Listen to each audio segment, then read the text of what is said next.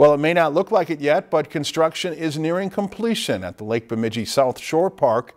Our Josh Peterson takes a look at the project. Since the development of the Lake Bemidji South Shore began, the city has always had a vision of a new recreational area for Lake Bemidji's South Shore.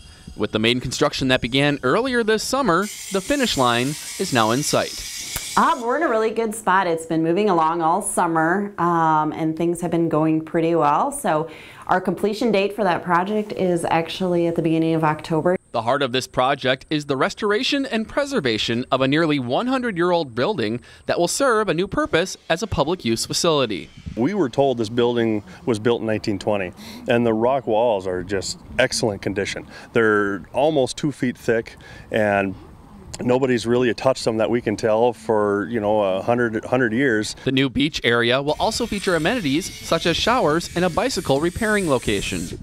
What we've been able to do with the design, which people will see pretty soon, is there's an area where people can ride their bikes, kind of pull off onto a concrete area, park their bike. There'll be a bike fix-it station there.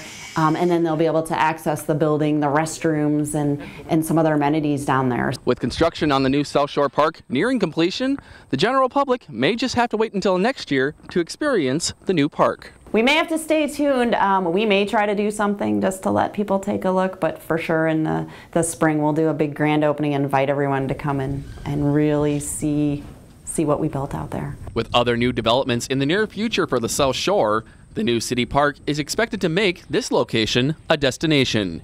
In Bemidji, I'm Josh Peterson, Lakeland News. While the park is currently closed to the public, the Paul Bunyan State Trail that runs through the park remains open. If you've enjoyed this segment of Lakeland News, please consider making a tax-deductible contribution to Lakeland Public Television.